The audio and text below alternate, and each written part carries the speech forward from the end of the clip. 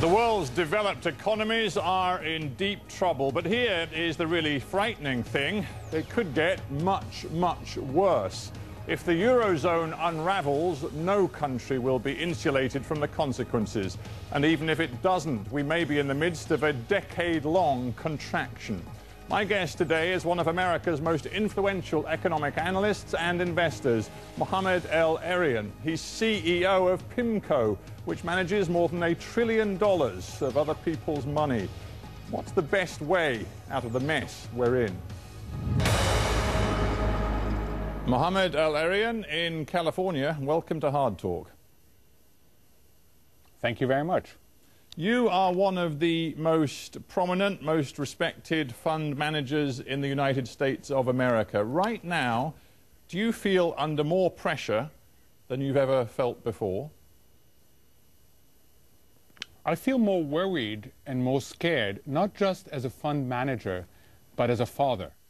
Every day when I kiss my daughter goodbye in the morning, she's 8 years old, I wonder what world is she going to inherit, given the headwinds that we are facing at the level of countries, at the level of regions, and at the level of the global economy as a whole. So I would say I'm worried as a fund manager, but I'm even more worried as a parent. Well, I find that a fascinating answer, and you've already introduced the idea that we need to talk about what's happening in the world today at various levels, from short to mid to long term. And I want to do that in this interview, but let me, if I may, just start with the short term. Right now, would you agree with me that it looks like almost nothing that we've assumed to be safe can be taken to be safe? I'm thinking about sovereign debt, I'm thinking about the currencies we use, I'm thinking about the biggest banks in the world. What is safe? Yes. I mean, the global economy has lost many anchors. Not all of them, but has lost many anchors. We've certainly lost our economic anchor, we've lost our financial anchor, and we're losing our social anchor. So there's a sense of uncertainty. People are unsettled because they don't know what is now a parameter, something that you can assume is safe and constant, and what is a variable, something that fluctuates wildly. So that's absolutely right. This feeling of what is safe is very, very broad, and it speaks to why even people who can spend money today, people with healthy balance sheet, are saying no thank you. They're going back to the sideline and just waiting. And if we bring it to real specifics, let's go to the Eurozone first of all. Right now, do you think that we are close to the sort of fear-driven freeze of financial markets because of what is happening in the Eurozone, the fear that the Eurozone itself will unravel, that we saw in the autumn of 2008? Yes, we are, and that has prompted this week central banks to come in a very coordinated fashion because they are worried as well. Now, why do I say that? First, we are seeing the functioning of markets starting to be problematic. This is like the oil in your car. You don't think about the oil in your car very often, but you realize that if something goes wrong with the oil, the rest of the car will not function. And what we're seeing is the markets themselves, the pipes that connect different parts of the global economy, are starting to get clogged. Second issue, we see an inability of policymakers to catch up with the crisis, let alone get ahead of it. And therefore, it's getting worse and worse. Third, the banks are again fragile. And once you put the banking system in play, lots of people are going to simply step back and stop interacting, including banks stopping to interact with each other. So put all these things together, the next few days and weeks are absolutely critical if we are to avoid a major economic downturn, if we are to avoid a major increase in unemployment, and if we are to avoid a major increase in wealth and income inequality. You say the next few days and weeks are crucial. We've just seen the US Federal Reserve acting with other major central bank players around the world, from, of course, the ECB, but the UK, Japan, Canada, and the Swiss as well, saying that they will do what is necessary to introduce new liquidity. Is that going to work? Well, it's important. So introducing liquidity buys you some time. And the hope is that the central banks are moving because they feel confident that the other agencies, which have been basically asleep at the wheel, the other agencies are going to move. And these other agencies are particularly in Europe, and it's in the run-up to the December 9th summit where major decisions have to be taken. So the hope, and I stress it's a hope, the hope is that the central banks are providing a bridge to somewhere. The fear is that it will be yet another bridge to nowhere. And that's been the story for the last 2 years, lots of bridges by lots of central banks, but there have been bridges to nowhere because other actors have not stepped up and done what they need to do. You and your company matter because you manage well over $1 trillion of other people's money. I just wonder whether right now you're saying to your clients that you've lost faith in the euro and that you're moving whatever investments you had denominated in euros out of euros as quick as you can. What we're telling our clients is this is the time to be generally defensive and selectively offensive. And the reason why we're telling them that is because there is a lot of uncertainty out there. And therefore, it's better to have what we call optionality. It's better to have cash in order to be able to move. You don't want to be stuck offside, caught offside, when the world is changing so much. In terms of what Europe can do, yes, we are worried. We feel that Europe faces both an engineering challenge and a political challenge. The US faces mainly a political challenge. Europe has both an engineering challenge and a political challenge. Engineering a solution that satisfies people with very different initial conditions is hard. And we have two Europes, not one. We have a strong Germany that has been doing well and that believes that it has the right answer. And we have weak peripherals that are facing enormous economic and social headwinds. That leads to the political problem, is how do you get agreement among such different countries on what has to be a very difficult decision on what the Eurozone needs to look like to be stronger. So we need to keep an eye on Europe. Europe is really important systemically, and hopefully, I say hopefully, the Europeans will finally get their act together. Yeah, but people like you don't in the end deal in hope, do you? You deal in what you believe to be probabilities and realities. And I just wonder, you know, we've seen Tim Geithner, the US Treasury Secretary, we've seen Barack Obama send a message to Europe for week upon week upon week of get your act together. And it's a message, I think, that is directed primarily to Angela Merkel. The decision being that it's only Germany in the end that has the economic power to rescue the Eurozone in its current form. Do you believe the Germans are prepared to do what's necessary? First, I think it's much more than the Germans. I mean, it's ironic that everybody says it's the Germans, and that's because the Germans are the most successful. They have the balance sheet, they have the wallet, and everybody says, well, if only they had the will. But there's a reason why the Germans are hesitant. And I always tell my colleagues, ask why is someone rational acting in a way that seems irrational to you? And I think the Germans understand that you need at least 5 elements of a solution. 5. One is the Germans need to decide what they want the Eurozone to look like. Do they want it to be a full fiscal union, which is another way of thinking of what West Germany did for East Germany, which is this is a political decision. This is not an economic decision. This is a political decision, but we need to do it. Or does Germany want a smaller and less imperfect Eurozone? That is Germany's decision. Secondly, we need actions to reconcile 2 very different priorities in the periphery. One is to contain debt, and the other one is to grow. Remember, solvency has a numerator and a denominator.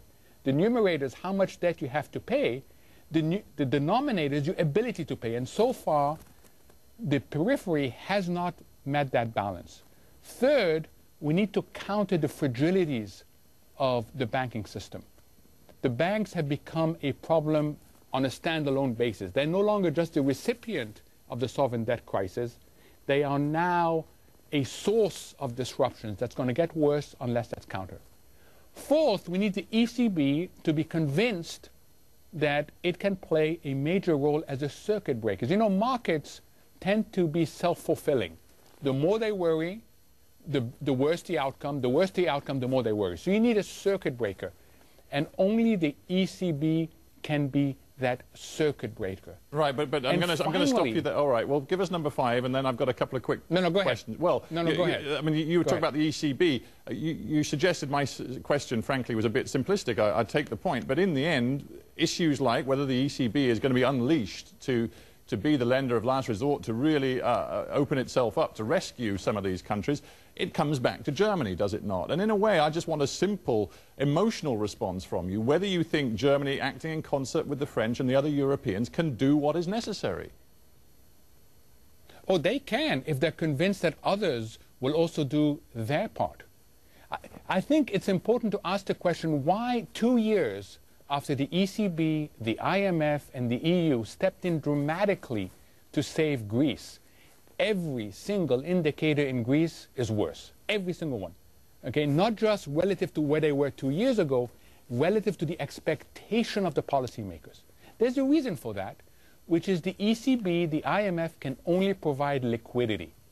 Liquidity is a bridge, but if there's no destination on the other side of that bridge, that liquidity becomes wasted. And I think the ECB has realized that over the last 2 years, it has been doing things that has only contaminated its balance sheet. So the ECB is saying, look, I am willing to play, I'm willing to engage, but I need other people to engage as well. I cannot be the only player in this game. Because if I'm the only player in this game, everybody's worse off.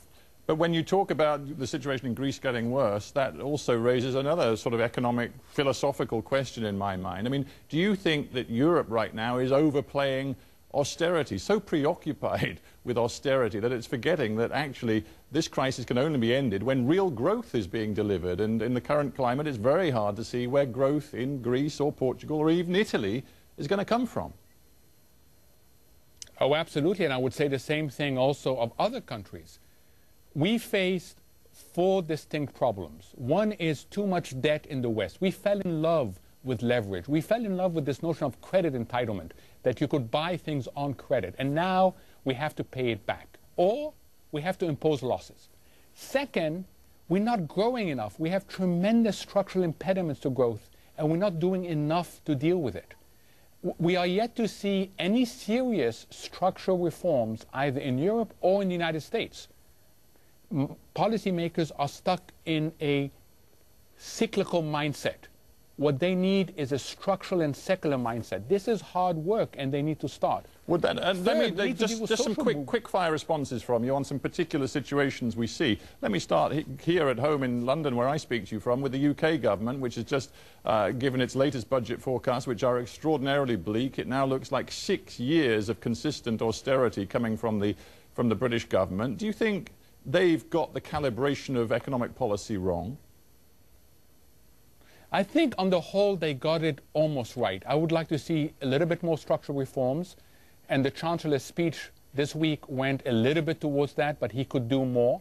But I think they understand that being a small country, looking at storms, as it was called, storms coming from Europe, and another storm that will come from the US at some point, that they understand that they don't have the luxury of the United States. They don't have the luxury of being a large economy with a reserve currency. So I think what Britain is doing is understandable. It's not pleasant, but it's understandable. And a final thought on the particular European situation right now. I was very taken with words from Jacques Attali, the French economist, former head of the European Bank for Reconstruction and Development, who said that he believed there was a 50-50 chance the euro could break down, could unravel by Christmas. How would you characterize the chances of that happening? I think he's very worried. He's very right to be worried. I think if we don't see some meaningful actions in the run-up and at the December 9th European summit, the chances that he's citing are correct. But Europe still controls its destiny. But Europe is going to have to make one of 2 difficult choices.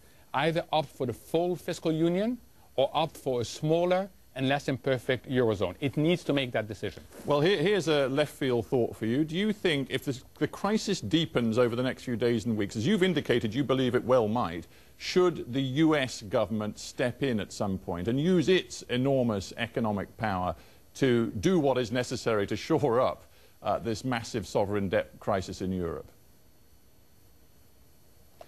That's a great question. The US is playing a supportive role. It could play an even more supportive role by coordinating this orchestra that has no conductor, right? I mean, the European crisis is happening partly because there is no global conductor. So everybody's stepping back rather than engaging. But I think the solution is in the hands of the European. The US can support the solution, can help coordinate, but it cannot impose a solution. But on the other hand, Obama knows that if Europe does go, quote-unquote, belly up, there's going to be a massive consequence for the United States. You, for sure, will be going right back into recession, if not depression. And I just wonder, you know, Michael Bloomberg used these words the other day of the situation in the United States, of your own terrible problems, you call them political problems, over the budget and sorting out your budget. He said, cowardice and partisanship in Washington is right now really hurting our country. Would you agree with that? I would absolutely agree. First, I would say you cannot be a good house in a bad neighborhood. So if Europe goes down, if the global economy goes into a recession, everybody's going to feel it. The US is politically dysfunctional. Okay, and that's why we can't agree. We can't come to the center. Not only are the Democrats and the Republicans far apart, but the populist movements are pulling them further apart. So the Tea Party is pulling the Republicans further to the right. The Occupy movement is pulling the Democrats further to the left. What we need in the US is what we've called here a Sputnik moment. A realization that unless we come together with a common vision and common purpose, things are going to get a lot worse. All right, well, let's put your cards on the table. The specifics that the two parties are arguing over when it comes to the budget and dealing with the deficit are whether it is right to extend the Bush tax cuts. As part of any deficit-cutting program, the Republicans insist that there has to be an extension of the tax cuts, the tax breaks, including for the richest Americans. Obama says, no, that is not acceptable in this particular hour of need. Where do you sit on that debate, in brief? I think President Obama is absolutely right. I think everybody has to contribute. This is a shared responsibility with shared sacrifices. And the rich have been doing extremely well in the United States over the last number of years. And I would not extend the tax breaks. All right. Well, some more quick-fire things then that take us around the world a little bit more. Just strikes me that when you and I talk about the state of the world economy, I sit in London, you sit in California, we both talk about a sort of doomsday scenario. Maybe we're missing one particular point, and that is if we were watching this in Beijing, Shanghai, Delhi, or a whole host of other cities in the emerging economy world, we'd be saying these guys are way too pessimistic, because overall growth across the world this year is going to be between, I think, 3 and 4% growth. You know, not a contraction, but real growth in many parts of the world. Can that continue if we're right about what's happening in the industrialized world?